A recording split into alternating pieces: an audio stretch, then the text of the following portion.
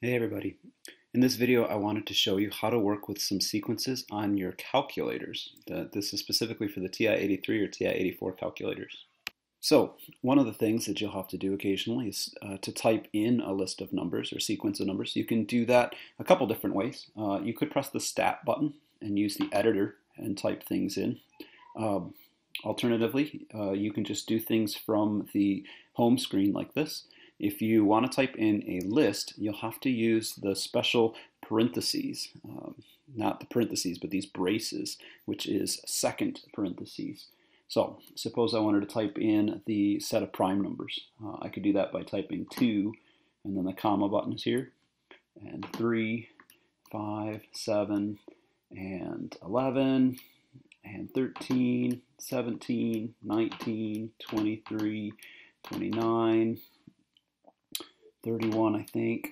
Anyway, that's good enough for now. When you're done, hit second and parenthesis to kind of close that. And if you want to store this list of numbers somewhere so that you can use it in multiple calculations, you press the store button down here, and then either use one of these presets by hitting, say, second 1 and store it into list 1, or you can store it long term if you use the list menu up here. So let me bring that back up by hitting second enter and get rid of this guy. And you'll have to use one of these little lowercase l's that you find in list ops. So if you press list ops and choose, notice there's a lot of other things in this list ops menu. We'll be back here multiple times, but here, the lowercase l, and then you can type in the name. So I might choose primes. I think you can do like 5 letters tops for a list name, so I might have to just call it primes. So alpha P, alpha R, and I, and M, and E. So now that list is stored in the list menu. So if you hit second list, you can go down here and find, primes. And you can hit that and you'll see that list again. So anyhow, if you wanted to do that, key is to type in parentheses or braces and then your numbers and so on. You wouldn't actually do ... Calculator's not going to be able to figure out what that means. And then the store arrow, and then L primes would make that sort of thing happen. If you wanted to know what the 10th number in a list is, you can do that by typing the list and then in parentheses putting the term number in parentheses. So if I have this list in primes, I should be able to do L primes parentheses 10, and it ought to be able to tell me the 10th number that's in that list. So let's try that a second. Second list, go down to list prime, and then in parentheses put 10, and 10th number in that list was 29. So anyway, there's one thing you could do. This section, I think, or this tool, I think, is probably the most useful tool that you can use. And this is if you have a formula or a function for a sequence, you can use the calculator to generate a bunch of numbers in that sequence. And the command is kind of complicated. It takes 4 different arguments here, but we'll show you through a handful of examples, and you'll, I hope, get pretty comfortable with it. You type the sequence command first, which is in the list ops menu, and then you type the function, the formula that you're going to be using. You'll have to tell the calculator which symbol in that formula is the variable, and you'll have to tell it when you want to start and how many terms you want to go to. So start is usually 1, and end is maybe 10 if you want the first 10 numbers, or 100 in this example here. So if I want the first 100 triangular numbers, I will type in sequence, which again you get from list ops, and then I need the formula. The formula is 1/2 times n plus 1. Then I'll need a comma, and the variable is n. and then I'll need a comma, and the start number, I want to start at 1, and I want to go to 100. And when you're all done with this command, you'll have to type a closing parenthesis. And so that's what I'm going to type in a moment. Let's see how that works. We'll go into the list menu. Second stat gets me there. Then I'll go over to ops and go down to sequence.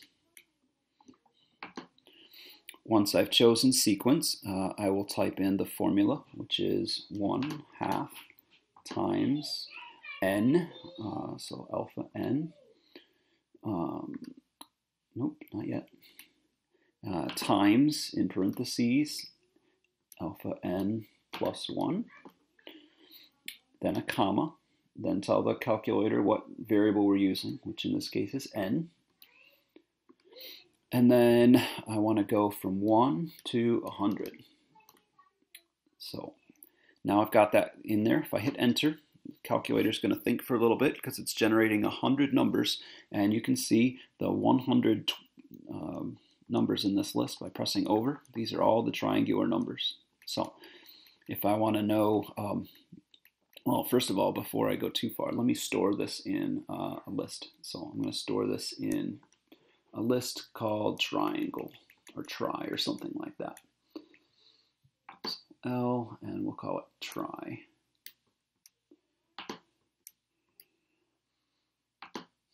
So now let's find the 100th number in that list. Rather than scrolling through 100 numbers, we can find that number right away by choosing from the list names menu, that triangle list, and then in parentheses typing 100.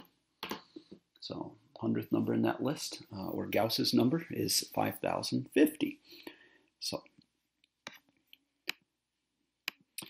another tool that's kind of useful is the cumulative sum tool. This produces a series from a list. Essentially, it adds up the numbers in the list. And so if we want to create that list, we'll find in the list ops cumSum and use that. If we just want the total of the list and we don't care about all the steps in between, we could just do sum of list. And so let's try a moment to come up with the series for the first 12 odd numbers. So remember, that'd be 1, 3, 5, 7, and so on. But I want to have the calculator add these up and give me a 1 for the first running total, and a 4 for the next sum, and 1 plus 3 plus 5 is 9 for the next sum, and 1 plus 3 plus 5 plus 7 I think is 16 for the next sum. I want the calculator to generate that list of numbers for me. So let's do this. Let's type in cumSum of, and then I'll type the numbers just by hand, although I could use a formula to find this too if you wanted to.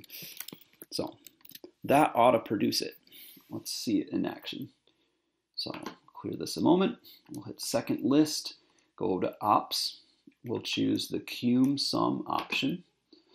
And then we will type in the numbers 1, 3, 5, 7, 9, 11, 13, 15, 17, 19. I'm not sure how many I need to get all the way up to 12, but this will be good enough. So now you'll hit enter and you'll see that list of numbers. So 1, 4, 9, 16, 25, and so on. If I remember right, the 12th should be 144, so yeah, I counted perfectly. Nice. If I just wanted the total without that running total, I can change this to not be cumSum, but to just be sum. And so suppose you were adding up 100 numbers in a list, then you probably wouldn't want to look through all of them. Yeah, that's in the math menu, sum. By the way, some of the other options in there, you saw prod. That would be if you wanted to multiply them all together. Minimum, maximum, those gives you the smallest and biggest numbers in a list. So lots of nice tools in the list menu. Another trick that'll be kind of useful is to create a difference table. And so a difference table is a tool that we can use to kind of see what sort of patterns something has. So let's see if we can make that happen with this particular sequence. So let me start by just generating the first 10 numbers in that sequence. And we did that using the sequence command.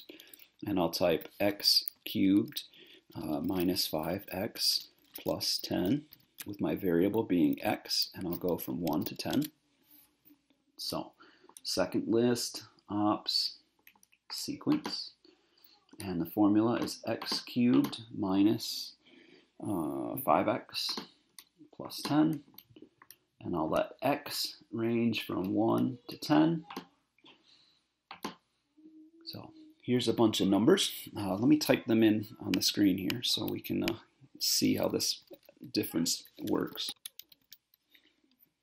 Now, if we wanted to, we could subtract these by hand. It's not that hard, right? This is 2, and this is something, and this is something else, 20, 32 maybe. But we can have the calculator find that quickly for us. And so we'll do that by hitting second list and going to ops and choosing the change in list option. And I'm going to just do this with my answer. And so here is the first differences, we say. So 6 minus 8 was 2, and 8 minus 22, or 22 minus 8 was 14, and then it went up by 32, and then it went up by 56, and 86, and so on. I don't see any obvious pattern there. Let me do that same command again. So second list, so that delta is change in list.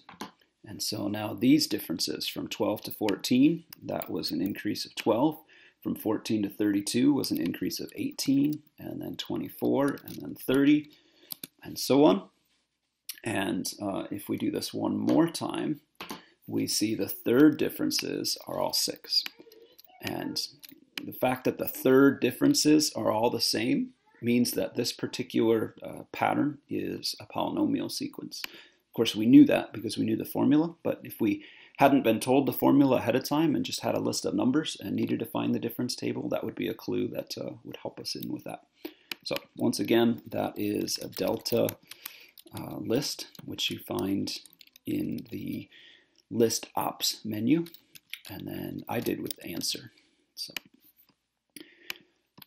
one last tool, which is just want to call your attention to, and that is simply how many numbers are there in a list. And so if we wanted to figure that out, we could type dimension of list.